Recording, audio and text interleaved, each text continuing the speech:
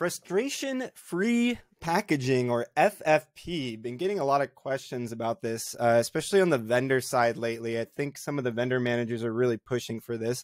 My name is Jason Master Mateo with My Amazon Guy, and just going to do a little pros cons here and explain what FFP, or frustration-free packaging, is.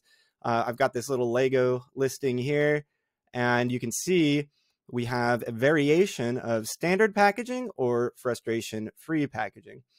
And basically what frustration-free packaging is something that Amazon will certify, where you're shipping the box, or Amazon's shipping the box as is normally, most of the time. Sometimes they'll put it in an Amazon box, but they won't put any dunnage in there or pillows or anything like that. It's going as is in the packaging. So the really only pro here is environmental.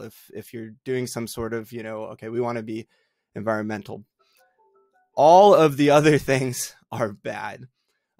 So let's start with the box is getting shipped as is. So you've got your Lego here. You pick frustration-free packaging.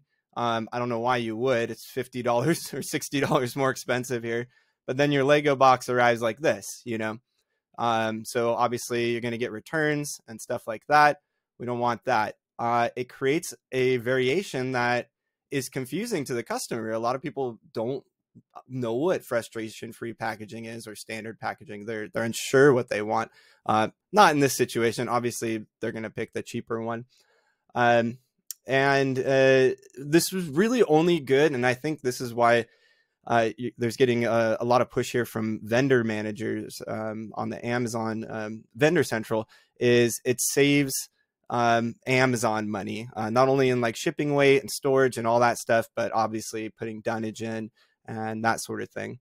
On the FBM side, or drop shipping via Vendor Central, if they're asking you to do this, yes, it can save you money as well, without having to, wrap things or put dunnage in box.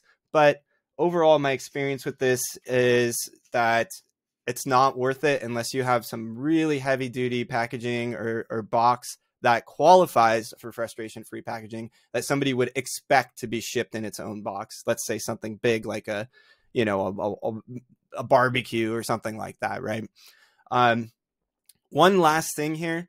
We get a lot of people coming and then asking us to get them out of this program, frustration-free packaging.